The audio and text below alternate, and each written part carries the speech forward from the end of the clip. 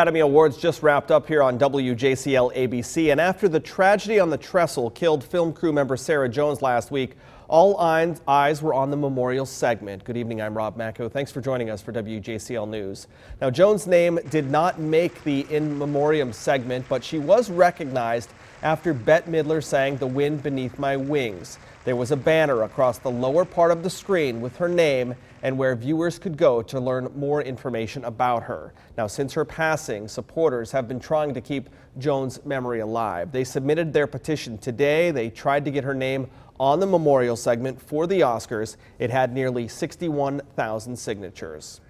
Well, some in Savannah gathered this evening to watch the Oscars, not just to see who won the awards, but to show support for Sarah Jones. WJCL's Brandon Livornia was at B&D Burgers tonight for the watch party, and he joins us now live with more. Brandon? Well, Rob, there were many in attendance tonight that didn't know Sarah Jones. However, they said they felt compelled to pay tribute to her, and there were some members that actually knew some of the film crew on that very same set that day. This tribute means a lot to them.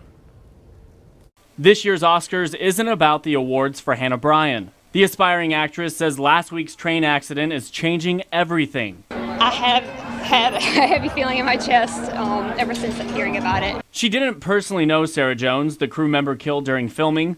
However, she knew others on set of the shoot, which is why she's choosing to watch the Oscars at B&D Burgers Oscar Watch Party. But particularly this group, there are several people on that shoot that I know personally that I call close friends.